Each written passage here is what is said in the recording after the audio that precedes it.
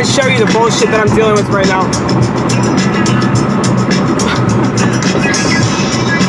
This is so annoying. It really is. Oh my god!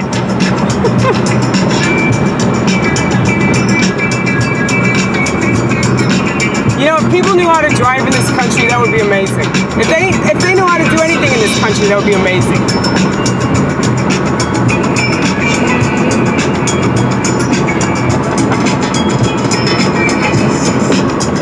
So I discovered another song that should be on the White Boy Summer playlist, and it's the one that I'm listening to right now. Oh my god!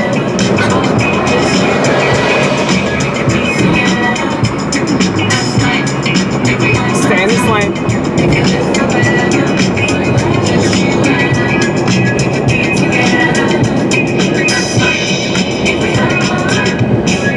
Ah shit. Traffic! Traffic!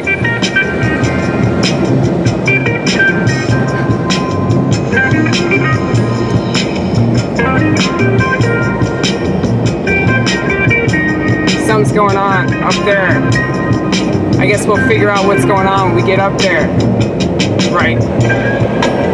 Okay. Switch lanes, switch lanes. Switch lanes. I remember. We used to listen to that song for days on end. Hey, Vortex. So, I'm listening to this band right now. They're called khruangbin. Okay? There's this song. It's called Time, You and I. You and I is in parentheses. There are so many songs that you could put on a White Boy Summer playlist. Too many songs. But the one we were just listening to, I'm like kicking myself. I knew that when I put that on YouTube, I was like, you're gonna regret doing this because you're gonna find a lot more songs that should be on this playlist, and then you're just gonna want to slit your wrists whenever you come to that realization. Because there's nothing worse than making a playlist, and I know this because I make mixtapes back in the day. Make mixtapes, mix CDs, not the same thing. But just continue. Could you please continue talking? Okay, I can do that. I'm very good at that.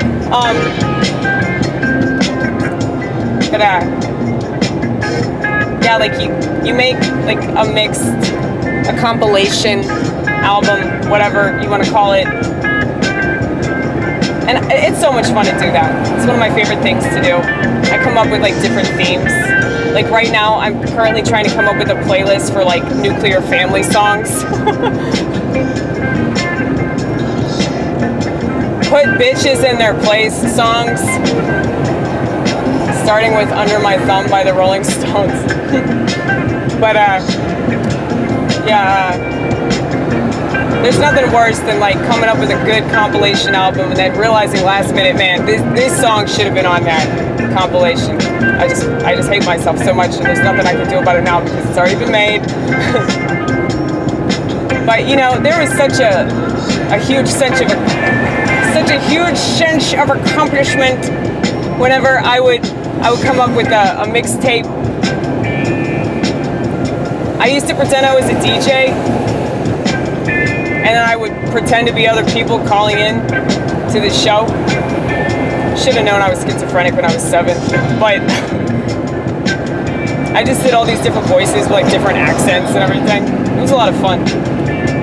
That was the early 90s. Everything was so much simpler back then. Everything that they've added is just taken away. Every time they add something, it subtracts something meaningful. And everybody in this stupid-ass country just sucks it up and takes it because they're so stupid. That's why there's a part of me that's like, yeah, this country deserves to go down for all the degeneracy that we've just blindly accepted. I fucking hate you. I hate all these cars that are passing me right now. They're just annoying me. Calm down, please calm down. You know you're in the slow lane, right? You're going like 60 something. Yeah.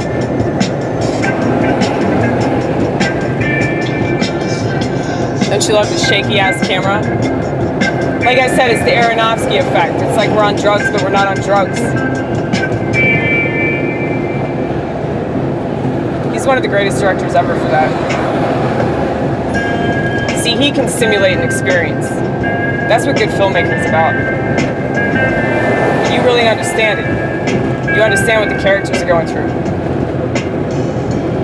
It's really difficult to make a movie that good. Well, that's usually not a movie, it's a film. Movies are, you know, the crap that folleywood puts out. They make bank at the box office, but they're always terrible.